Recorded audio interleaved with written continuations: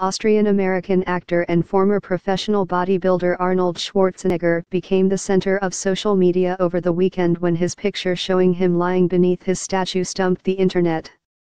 The picture, which was posted by Hollywood starlet back in January 2016 with a caption, "How Times Have Changed," got the attention of social media buffs who were duped into believing a completely fake story which was well orchestrated and presented. The fake story carried the same caption and picture and detailed that the famous actor was denied a room at the same hotel, in front of which his statue was installed. It also stated that the governor of California who owned the hotel welcomed him at that time and the officials gave an open offer to him that Arnold could come anytime to have his room reserved in his name. The story, that was widely shared owing to the emotional element in it, concluded with the line that Arnold was refused accommodation in the hotel after some time because he was not in such position of fame that led to Arnold sleep outside the same building that once honored him.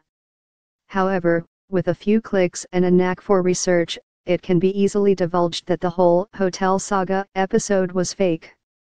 Firstly, the 8-foot-high statue, beneath which Arnold posed for a picture, was positioned in front of Greater Columbus Convention Center, Ohio, not any such hotel as mentioned in clickbait. Secondly, the picture was posted by the famous actor himself on his Instagram handle with the caption, "How Times Have Changed." Nothing else other than these 4 words were stated. Lastly, when it was a convention center and not a hotel, how could the whole report webbed around the hotel be considered authenticated?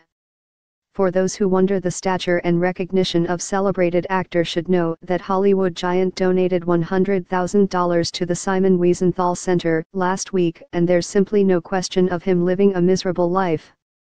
Moreover, the actor himself served as the 38th governor of California from 2003 to 2010. The conclusion is that everything making rounds on social media is not verified. Whenever you come across any emotional story, do give a few minutes to Google to get it approved or debunked. Arnold. Keep soaring high and inspire millions. We love you and realize that you are above such hoaxes.